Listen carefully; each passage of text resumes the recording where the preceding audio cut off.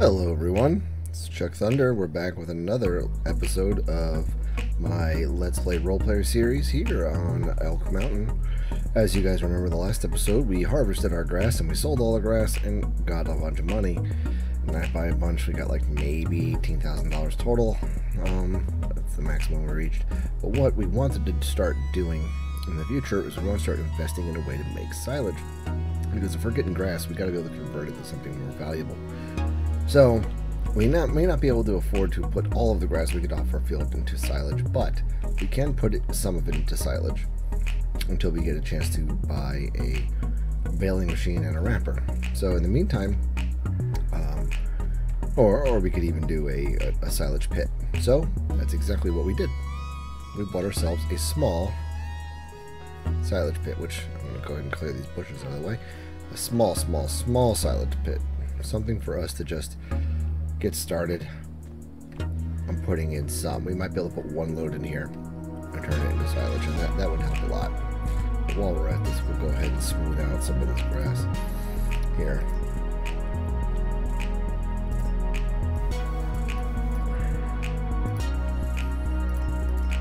Paint this like that. There we go. Okay, so that's going to be our new silage pit area right there.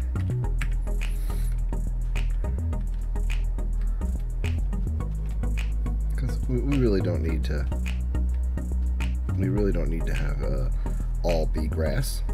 So that's one of the things we're going to we want to start doing with our next harvest. Which, how close are we to our next harvest? We might have to wait a little while because we just finished cutting. We're at growth stage 2 of 3, so we're about 2 seasons away. I also wanted to be able to start doing something with my trees around my property. Now, I don't really have many options when it comes to dealing with them. I mean, I don't have a way to tow it back and forth right now. Nothing to load it into, no trailer. And these pieces are going to be funky pieces. So I'd rather not load them into a trailer if I can help it. But I may be able to start mincing them up into tiny pieces. Some self pieces. So let's take a look to see if there's any way we can start grinding them up into wood chips. Now, I don't know if I have any option here to do that. Let's see. Grassland care, chainsaws, forestry equipment. We have a forestry logger trailer. We have a way to drag logs. We have mulchers here with stumps, which we may need to lease at some point. There's our mulcher. That's not going to be worth it. Let's see, is there any other way we can mulch? Any other way we can mulch our stuff? Where am I going to find these sorts of options? Let's check. Is there anything in construction tools? Nope. Silo extensions and sheds. Production, let's see. This allows me to put... okay, that'd be fun if I can get that. It's a little expensive, but it allows me to turn mulch into electricity, which I can then sell. A bakery, I won't be able to do anything with that. Gold smelter, we are not ready for any of that yet. Can't do anything with gold yet, but what about generators? No, we can't really generate anything yet. Greenhouse, debris crusher, if we were to do stone.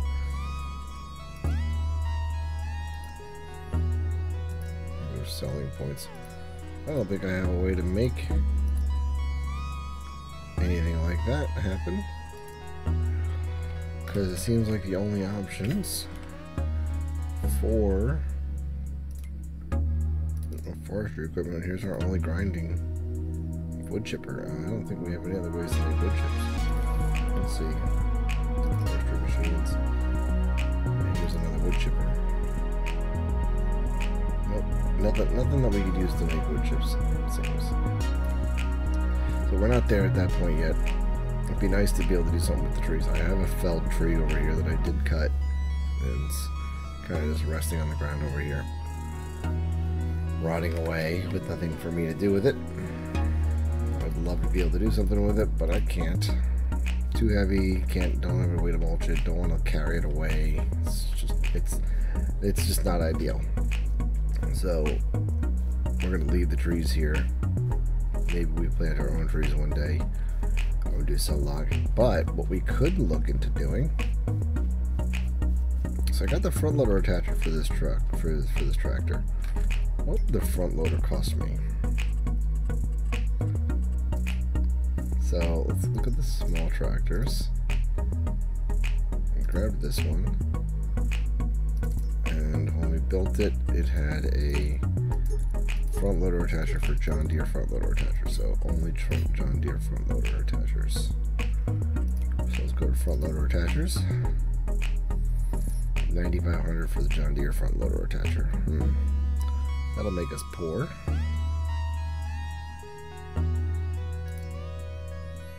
But that would work. We'd have about $1,000 left over, and then the question would be able to buy our all but. Yeah, not really. Really close though. I thought about maybe doing that. So we tedded this into hay last time. I guess we don't need the tedder anymore, because if we're going to convert it to grass and to silage, we could sell the grass instead of turning it into hay. That would probably be beneficial, but I don't know. Which one of these is the tedder? I think we might need the money for the tedder.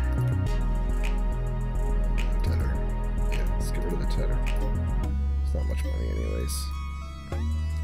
And then let us get our front loader.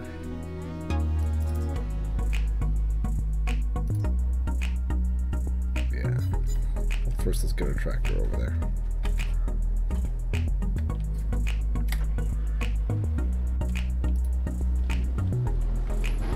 Alright everyone, we just got finished talking with the salesman here, and he said that he's more than willing to let us give this a test drive with a little bit of a down payment, because we would love to get ourselves on this material that we need to start working on digging and maybe getting some gravel and bringing that to some places, because we know some people have used for gravel in this area for their rock beds to where they park their vehicles. And with the mountains around here, there is definitely a plethora of stone around here. So they said to us we could lease the vehicle with a short down payment, the pieces we need, to just make sure that they fit on our equipment. We are hoping that they fit on our equipment because they are John Deere pieces. And he said that we can lease them to test them out, and then if we like them, we can purchase them at a discounted rate. If and only if we do one thing for him, and that would be get him what he needs. And look at that, we have what we need. And get him what he needs, because he wanted a small load of gravel himself. So before we get out of here, we will need to buy ourselves a trailer for the purposes of doing what he wants. He said we could borrow his trailer because he wants it to be dropped off at his property. So that's what we're going to do. And once we get that trailer from him, we got to get it going and bring it back to his place, which is actually surprisingly across the way from our home. He owns the gas station over there as well, and he says he needs a load of the gravel in his back area to load some other vehicles. So what we're going to do is we are going to borrow his trailer. So once we get his trailer loaded up, we will bring you over to our property to bring him some gravel.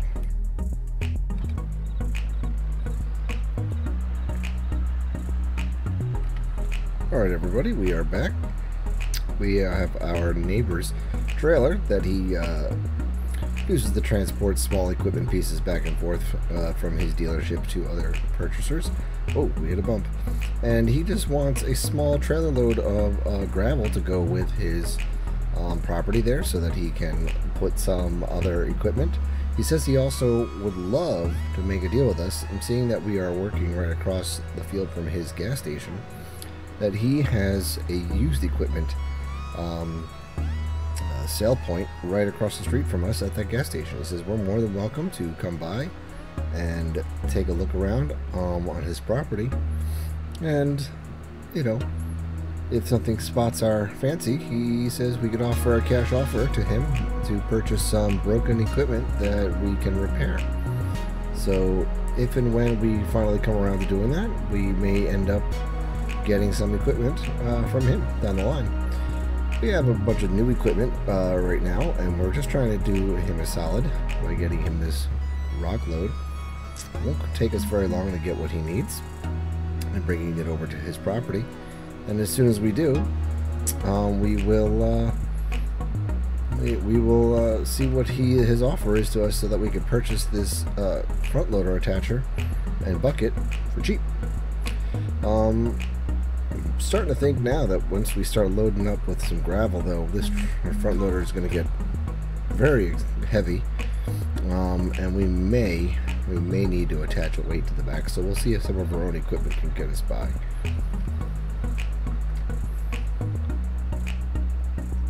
And there's his property. You can see there's already some vehicles broken down on his property that he says that he's always trying to repair and sell for cheap.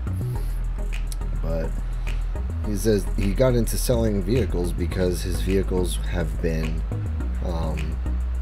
he's always had a project going on, and he says the projects are taking more time than he can sell them, so he just wanted to sell new vehicles as part of his plan, and then on the side sell the used ones. Alright, so let's go ahead and drop our trailer here, and we are going to get started on getting what he suggested that we do. He said he needed some gravel, so that's what we're going to get with our tractor here. And we're going to activate. So, gravel, we're going to have to dig around our property a bit to find it, but we have a decent gravel area here, so let's turn this little area here into our gravel area. And there we are. Okay, we've got some gravel. Okay, tractor's holding that okay.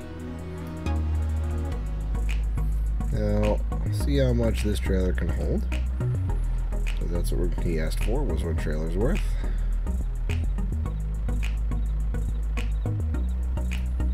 Okay, we got one scoop. It's 1,000 liters.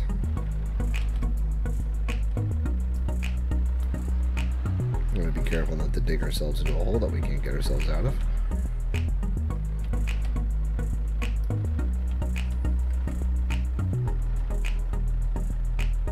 I thought it was a little interesting that he asked us to pay to rent this equipment and bring him stuff from our property, but this deal better be good, because this whole entire setup is going to cost me, if I bought new, around $12,000, and he's only let us rent it.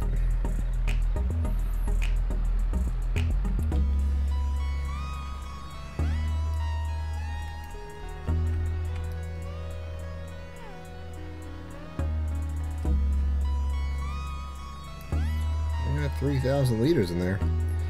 Let's see if we can fit any more in there. If not, we'll bring this over to him.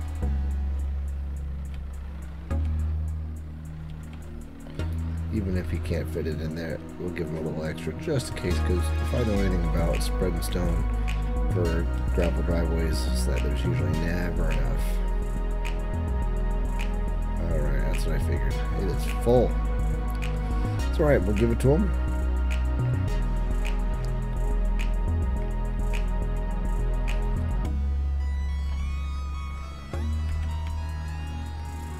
Have a load for him, a little extra.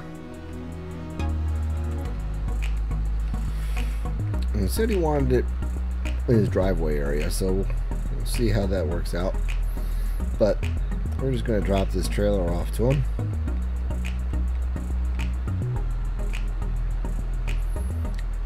Right next to his property there. Yeah, you can see that the gravel is a little... Oh, we got lucky. And we took out a stop sign. Well, hopefully that he will forgive us for that. But yeah, you can see he's a little out of gravel on the side of his yard here.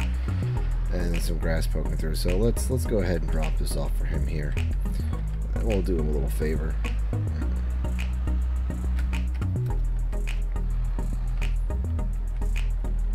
Let's change our discharge.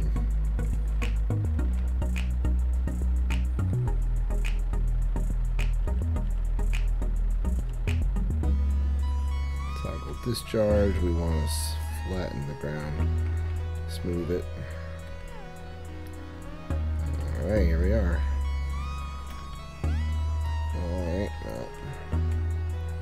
let's see. We're gonna paint his ground with gravel.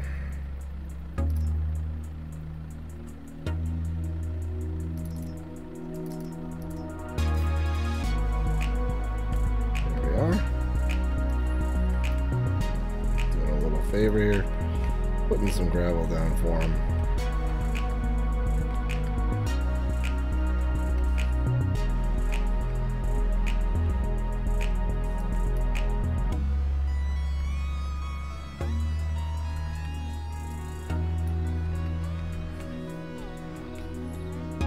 I think that's gonna be it, and then we have a little left over here.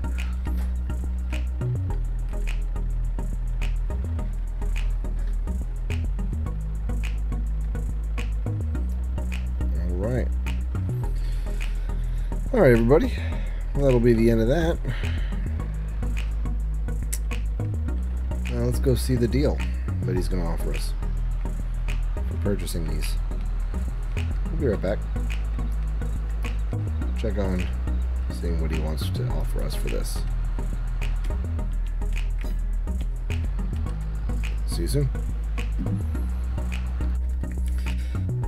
Alright, everybody, so what they offered me was to spend all my money, but what he would do is reimburse me for the amount of the stone plus 50%. So we are going to go look at what gravel costs right now, and we're going to give him the price of what stone costs, and that's what he's going to reimburse me for, because we're left with like virtually no money. So gravel,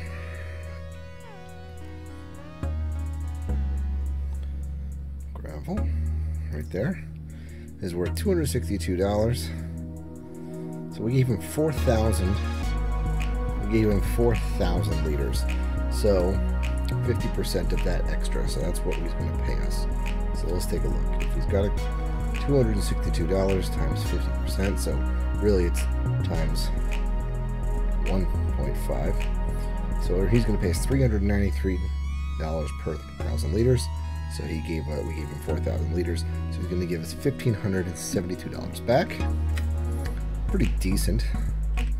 So let's go ahead and do that. How do we do that now?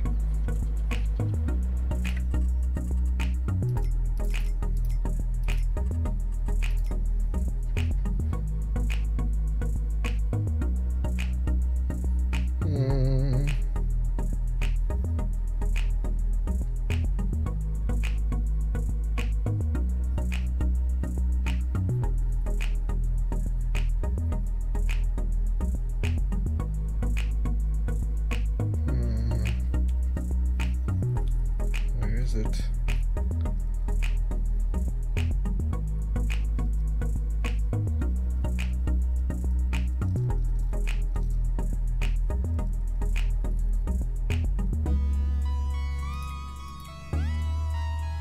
Well,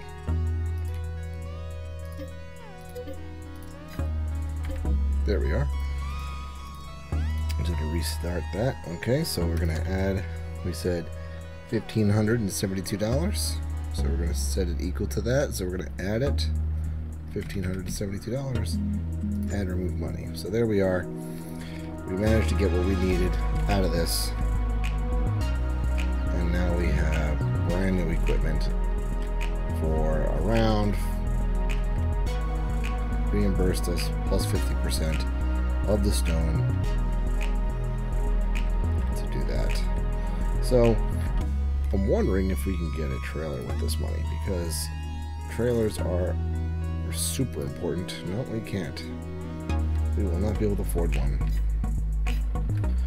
That may be something we have to lease until we make our money, so let's do that.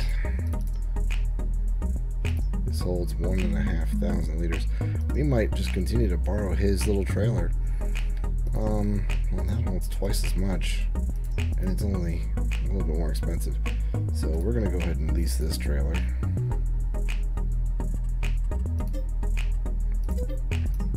And we're going to go fill it up with some gravel. And we're going to go sell some gravel. Yeah, this is going to be a lot better to go with. Alright. we'll see you back once this thing is loaded with some gravel and see what kind of money we make with a entire trailer load of gravel. Because if we can buy this the trailer outright, that would be nice. We'll check with you later. Alright everybody, so since our trailer can only hold so much weight, that's kind of the problem here. We were only able to get around 3,286 liters into it because gravel is very heavy and this trailer can only hold so much weight. We are pretty much at our max capacity when it comes to this, so we are going to have to take a bucket with us too in order to get the 4,286 that we'd like to get dropped off over at the sell point. So now the sell point is at the train station. We're going to have to drive over to there in order to sell it, and we'll have to rent the train for a brief moment in order to sell. But what this will do, we'll put some money in our pockets. So as we saw, 4,000 liters got us 1,500 bucks. So will this, just around that. So we'll do this for a little while. We'll grind away, and we'll get our money's worth. And we'll see you guys in the next episode when it's time to harvest our grass. Right now, we're just kind of doing this until we have enough money to purchase the trailer outright, which was 4,400 bucks. We're just leasing it right now so we can get to that $4,400. But once we're done leasing it, we will buy it outright, and we will continue to do our work with it because it's a neat little trailer. It'll do our small farm work, and we'll be able to do what we need to do going forward. So thanks everybody for stopping in and watching. Again, subscriber contracts, I always look forward to them.